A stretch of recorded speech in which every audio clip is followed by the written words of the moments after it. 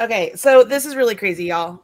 So Darcy and I are sitting here. We're just finishing something else that we were working on, and she's like, "All right, I got to talk to you about Immortals After Dark."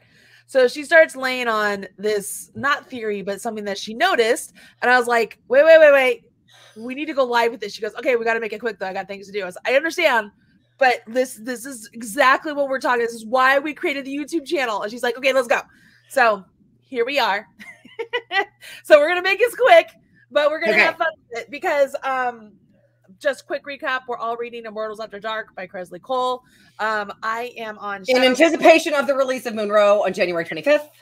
Yes. I am on Shadow's Claim. I love it very much. The Dacian. One of my favorites. It's one of my favorites for sure. And you can totally see, like, especially now with this is like my 7th or 8th reread. Yeah. Like everything, just everything perfectly in place.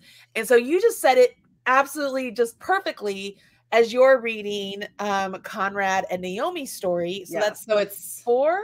Is it Dark? It's 5. Oh, it's 5. It's 5. Because I didn't read. I mean, it's 4 to me because I don't count.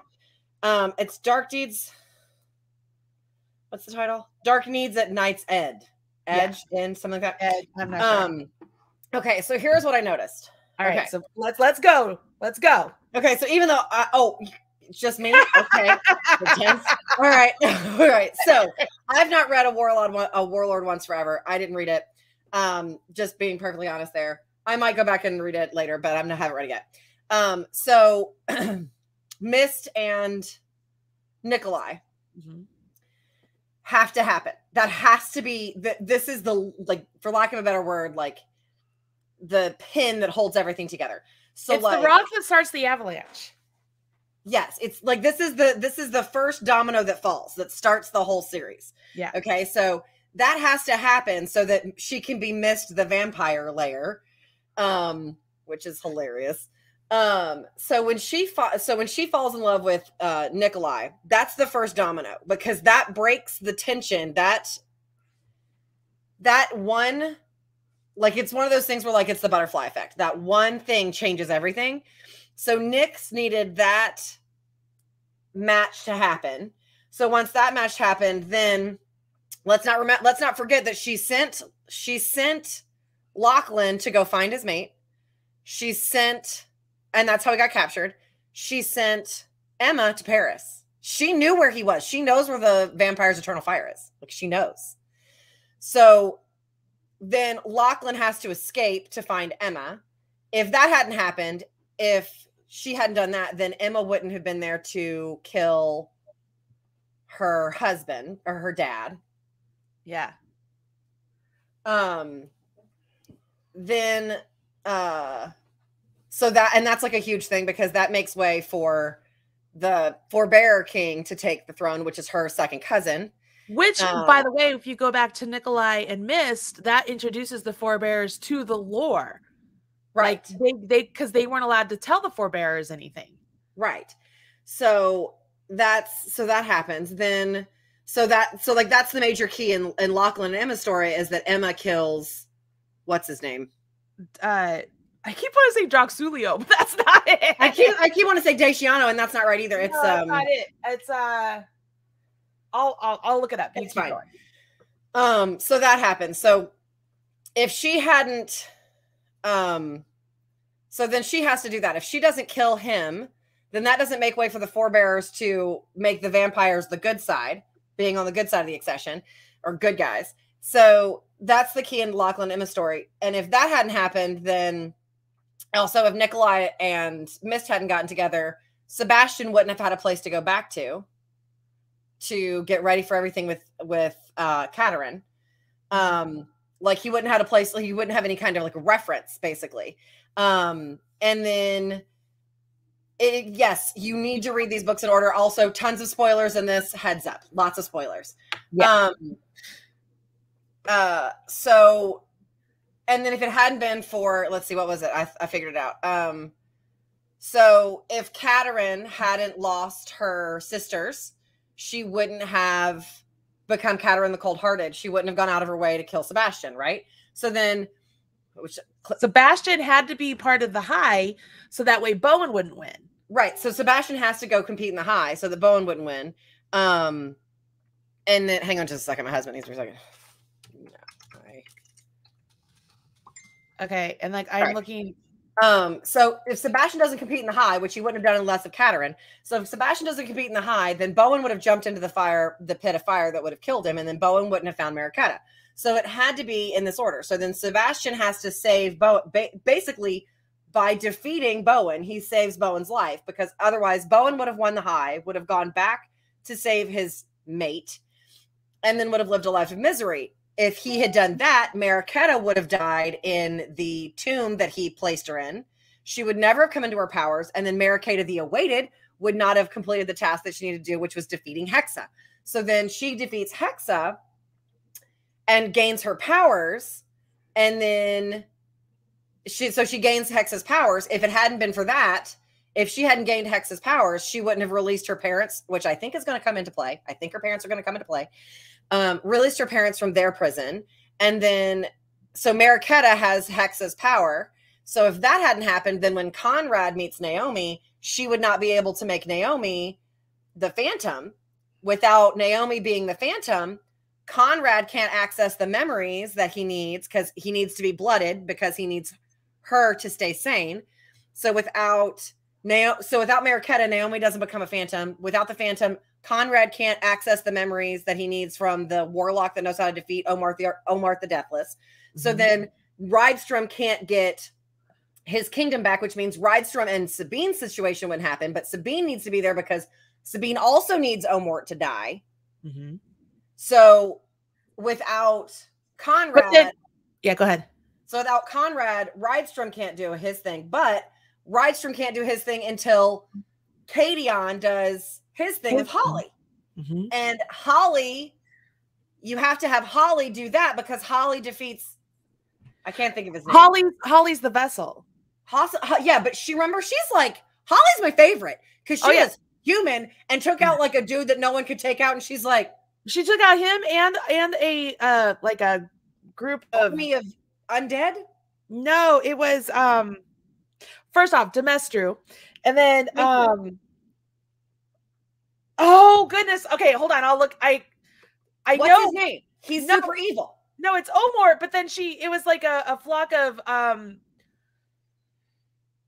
it's a herd of something. It's like but it's not, and they're like super, it's like werewolves, but not werewolves or something. Hold on. I will get it.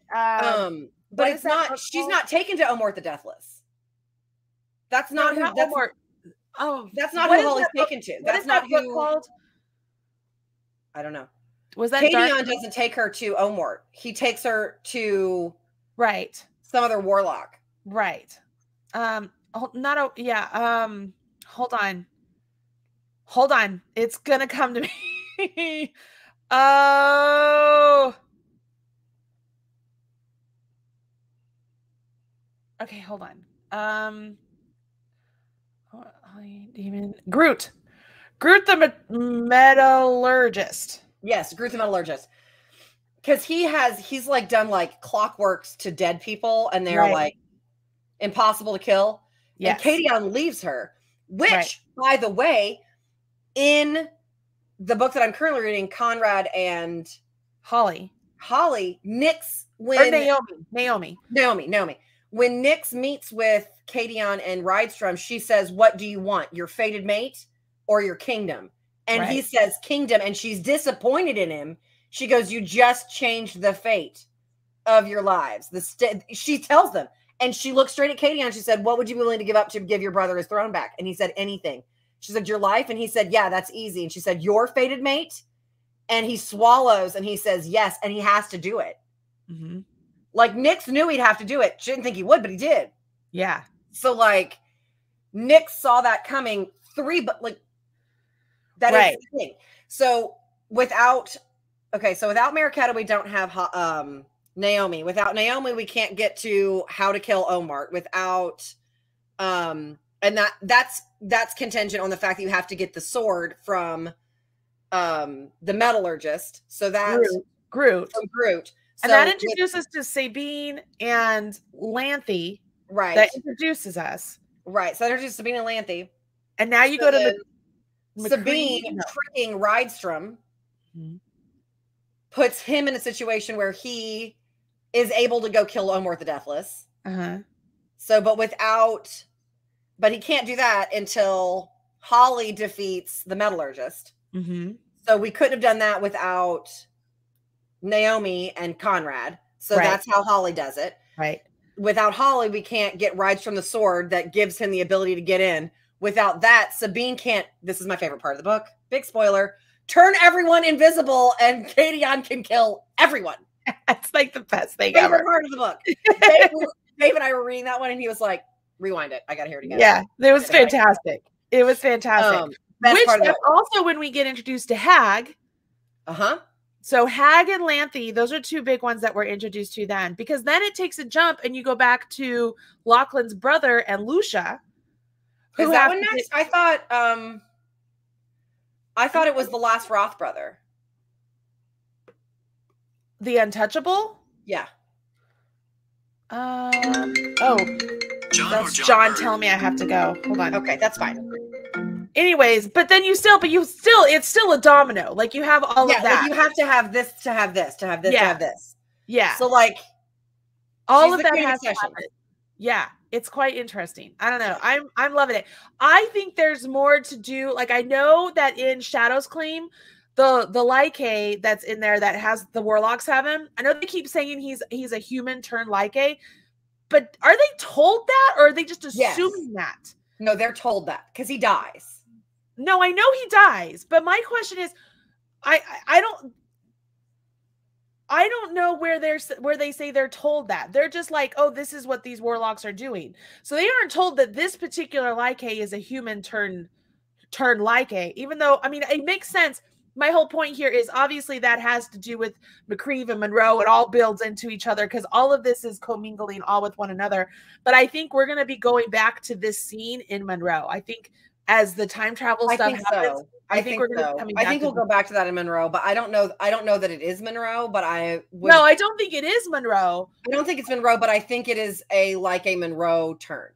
Yeah. I think that will be the twist. There's something there. I don't know. I'm very excited about it. It's very, very cool.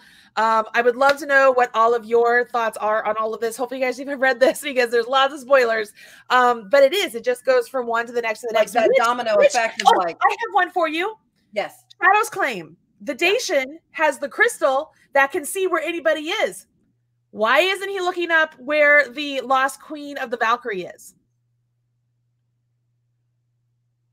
Wait. Hold on. Because all he has to do, he has to know what they look like.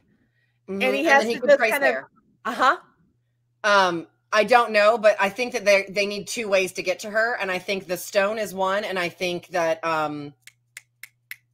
Lanthe's the other because Lanthe finds her. Anyways, just throwing that out there too. It's very, very, very interesting. All of it's very interesting. It's a lot of world building. Yeah, for real. Okay. For real. All right. I have got to, I'm just checking the questions here. Hi guys. Some of you jumped in here late. Happy to see you here. I feel like I need to read this series. It's better to read them in order. Red Hooked. Yes. Can you read them out of order? Yes. But if you read them in order, you're going to see they all go like it all comes together. Like they're all overlap. Yeah. Like, if you wanted to read just one book, you could. They all they end and that's the story. Yeah. But like the overarching story of the Accession is in all of them and they all build. Yeah. Like there are some of the stories where in the story previous to the one you might be on, you're like going back in time, but you don't like you're it's like, oh, this is happening over here, but wait, while this was happening.